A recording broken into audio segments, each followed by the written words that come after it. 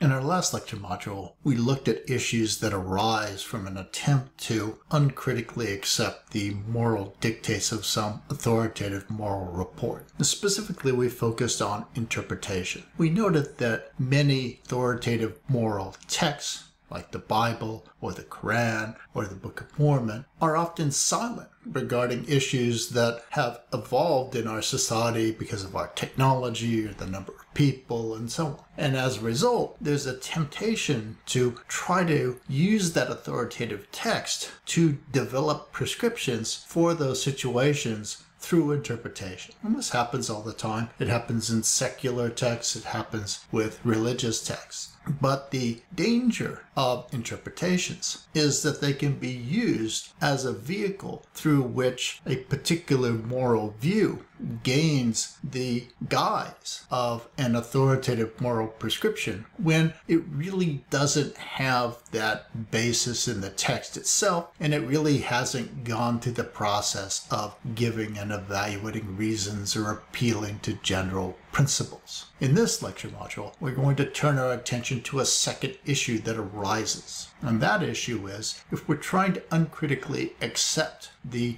dictates of some authoritative moral report, what do we do when it appears that that report contains conflicting, inconsistent, or contradictory moral prescriptions?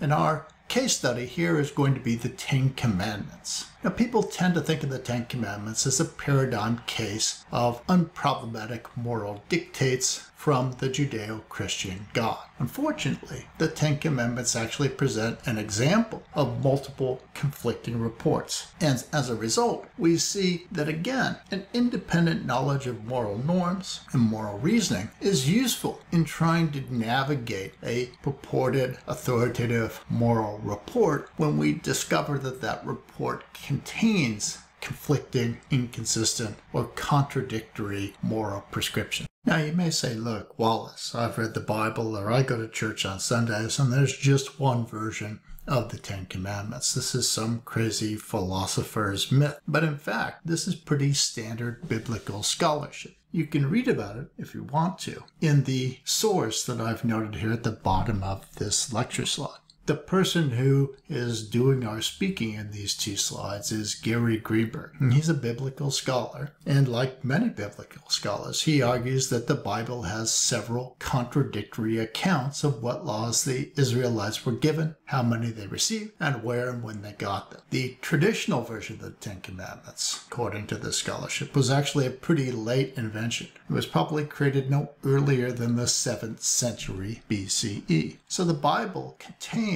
three different versions of the Ten Commandments story. There's the traditional Ten Commandments. This story is given in Exodus 20, 1 through 18, and in Deuteronomy 5, 6 through 21. Then there is what's called the ritual Ten Commandments, and that's given in Exodus 34, 12 through 26. Finally, there is what's called the judgments, and they're given in Exodus 20, 22 through 23, 26. These versions differ in order, specifics, and likely time of origin. There isn't a single set of commandments presented unproblematically and completely consistently within the context of the Old Testament.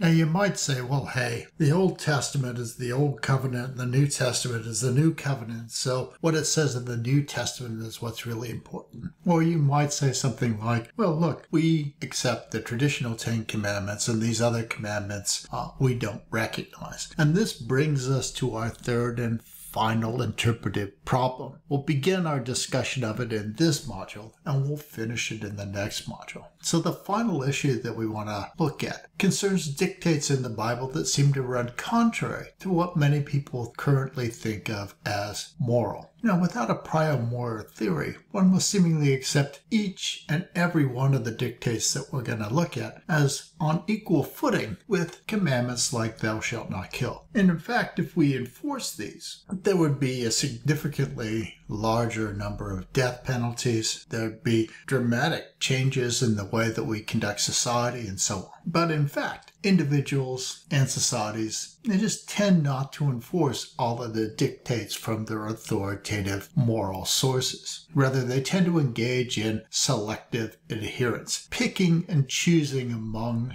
dictates. We'll finish this module by looking at one example. Passages from both the Old and the New Testament that seem to endorse slavery and even prescribe behavior for slaves. I won't read every single one of the passages from the Bible. I'll just select one or two of them to give you a flavor of it, but you can always stop the video and read through the passages on your own if you're interested or curious. We nowadays think of slavery as morally wrong. However, in the New Testament, we find passages like this. Slaves, obey your earthly masters in everything, and do it not only when their eye is on you and to win their favor, but with sincerity of heart and reverence for the Lord. And in fact, in the old days of slavery in the United States, slave masters oftentimes would read this to slaves to encourage them to be accepting and docile of their situation and not to rebel. We find similar passages in the Old Testament as well. This next one from Leviticus is a nice example. Your male and female slaves are to come from the nations around you. From them you may buy slaves. This seems to suggest that it's not okay to get slaves from within the United States, but you can buy them from Canada and Mexico, and that would be perfectly okay. In the next lecture module, we'll pick up this topic and look at some other examples.